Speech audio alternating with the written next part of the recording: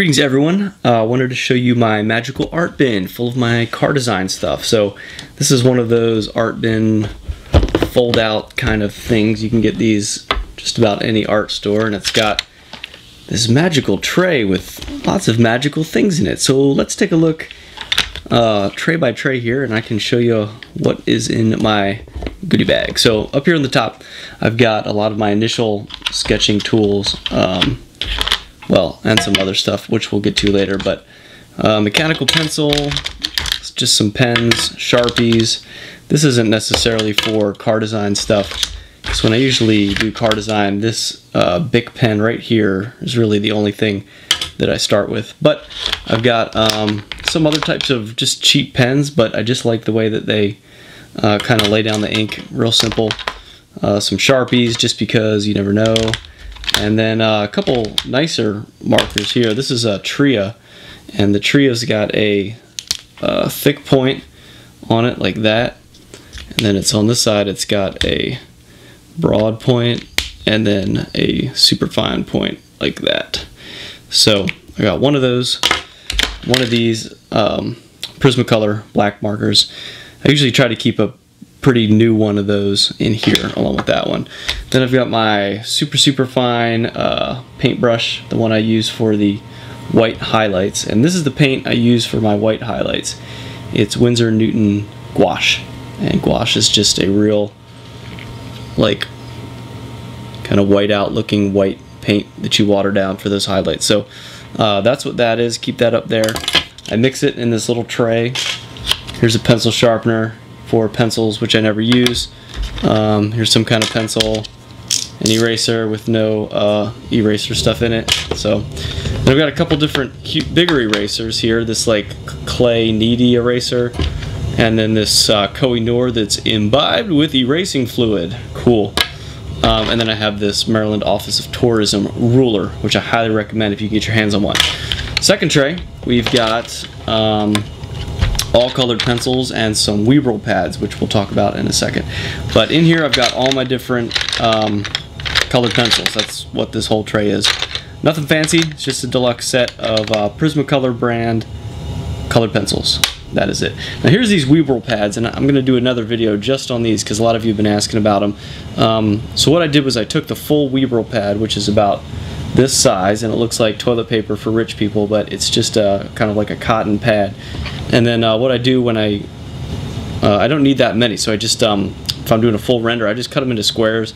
I just throw some squares in here to kind of have, this will last me for a couple designs, so I kind of keep those tucked in there. Then in this big area here, I'll show you what I got. I've got a Draftsman mini duster. Amazing! It's for brushing off your picture, which sounds insane, but it's actually not. Then I've got some Prismacolor new pastels. This is what I use for this is when I talk about chalk for shading or color. This is what I use, and I've got a little blade in there I use to shave it down. So I've got one thing of this standard set of regular old new pastel chalk, and then I've got this little box which I just threw. I was at the art store and I got some cool colors that I liked, just different hard to find shades, same kind of stuff.